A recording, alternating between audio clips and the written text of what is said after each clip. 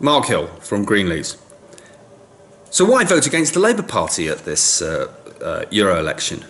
Well, I think the key reason is the customs union, the pledge by the Labour leadership that if the Labour Party is to endorse the treaty underpinning leaving the European Union, it would have to be on the condition that there is a customs union involved.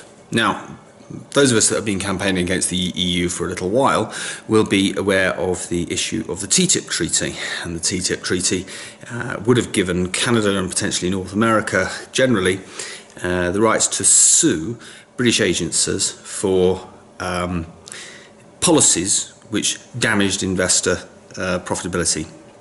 And it's that sort of reason why we're suspicious of the European Union having the same sort of right as would have been granted to North American multinationals if the TTIP treaty had been put in place over us.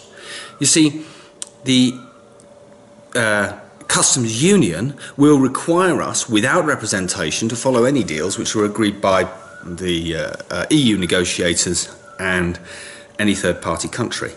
And that could easily include TTIP-style legal controls at tribunals that we do not have an involvement in. And those tribunals will be binding on British public agencies, such as the National Health Service, such as local authorities.